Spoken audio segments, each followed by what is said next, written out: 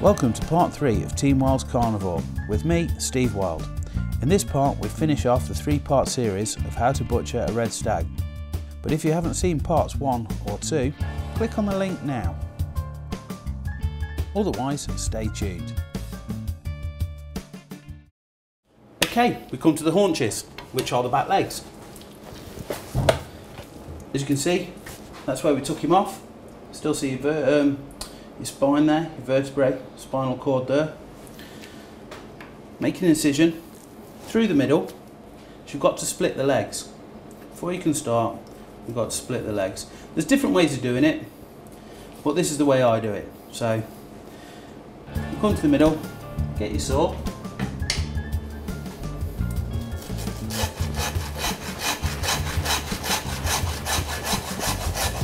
Just saw through it like that.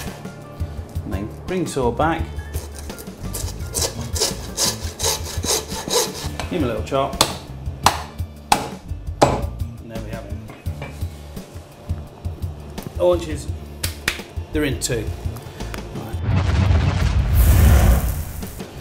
Right, first things first, there's a bit of flank there. I'm going to take that off. You can see where the seam is, where the seam runs to. Follow it down. Comes to the top, bit of the flank there, take it off. As you can see, you've got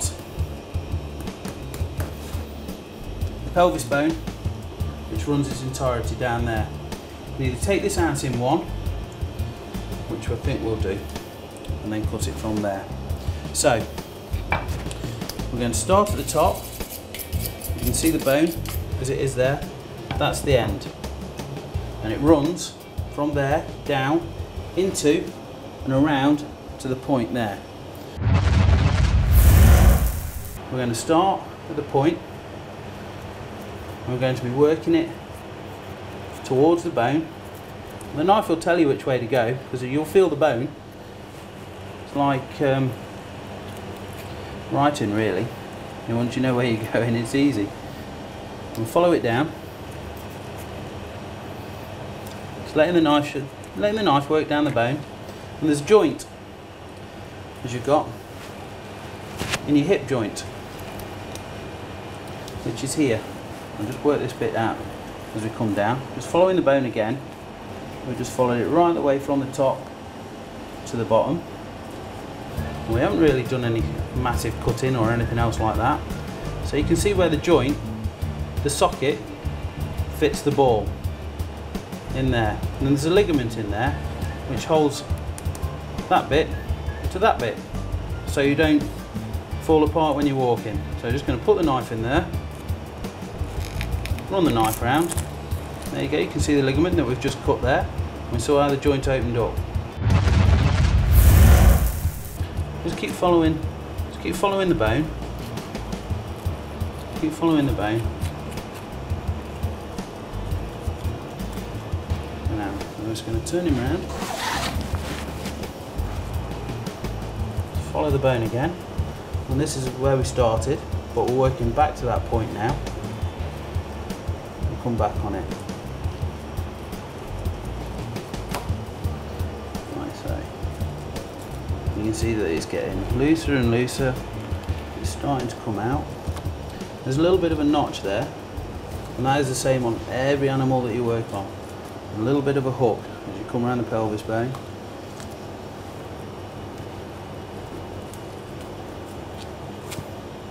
There you go. And just keep coming back. Just keep coming back. I'm going to take him out like that. There we go. That's the pelvis bone gone. That's where we've come from. And that's where we've got to. So we've just taken the pelvis bone out. So we'll come to the front. Just before the bone, we're going to take this piece of meat off. Trying to keep everything square. Keep everything square, we'll be fine. And straight across there, like so. Now this piece of meat here, it's like your rump steak on cattle. cut a slice off, and you'll see how nice that'll look.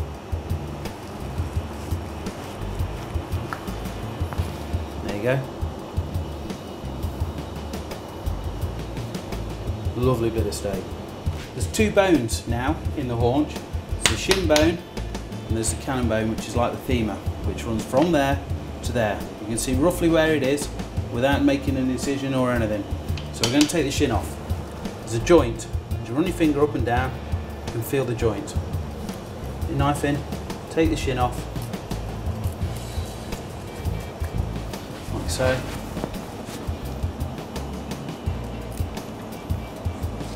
Through the joint. And that's the shin off. Take the meat off the shin. You can see that as it comes down, there's a big long tendon there. We don't want that, but you can see the meat that runs on the inside. We do want that. So just a cut down there and take that off there. Quite simple. And then to debone it, as you can see, same as on the front shin, just follow it down. Follow it down.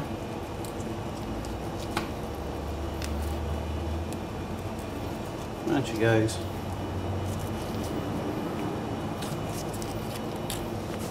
And on the other side.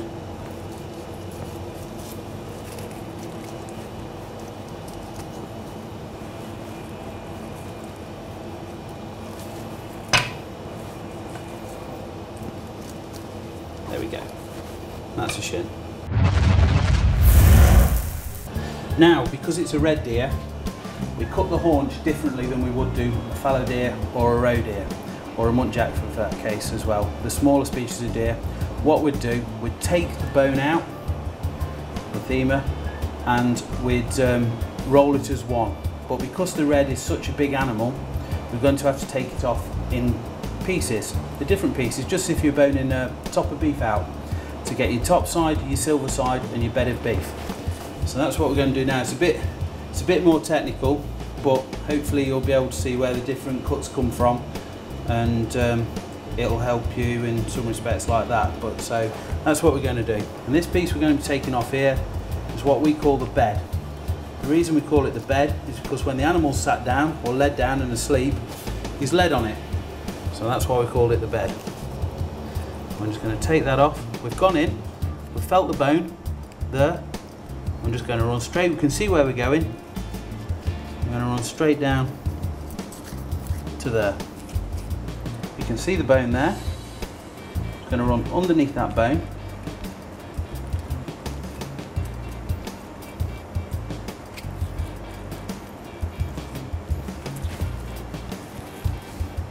Clean him off until you see another piece of gristle, which is the muscle coming to the end and joining the next muscle, which is there.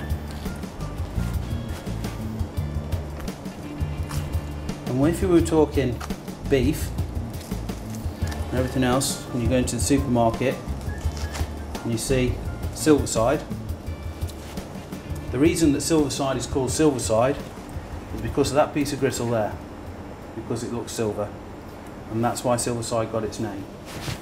Although it's part of the whole top side of the animal, that's why silver side got its name.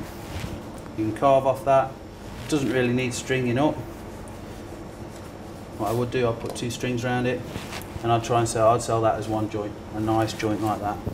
So we're back to the bone again now, and what we're going to do is take the top side off. We call it the top side because it's sat on top of everything else. It's sat on top of the bed, it's sat on top of the silver side, so therefore top side. We're very simple creatures, us butchers. So we can see the bone, same as normal. Always cut in with your knife angled to the bone, follow it round,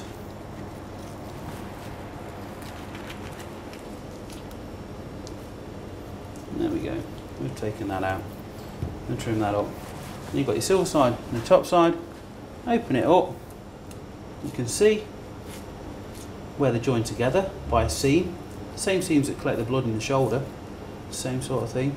It's just where the muscles are separated. Just follow it down, like so.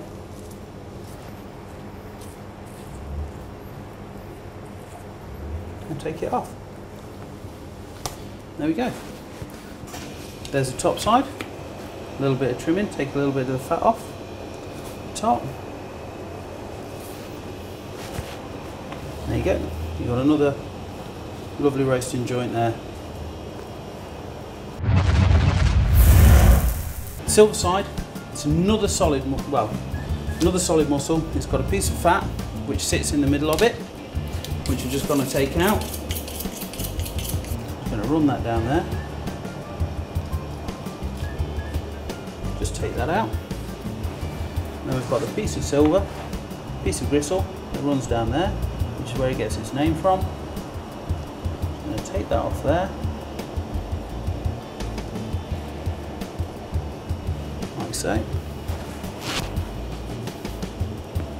Take this little bit of shin out the top, so that's where the shin joins the leg, which makes it work.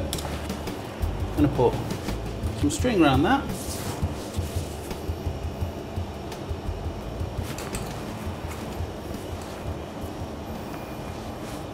There we go. And that's silver side.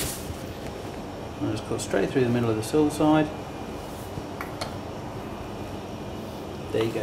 We've got two more beautiful roasting joints like that.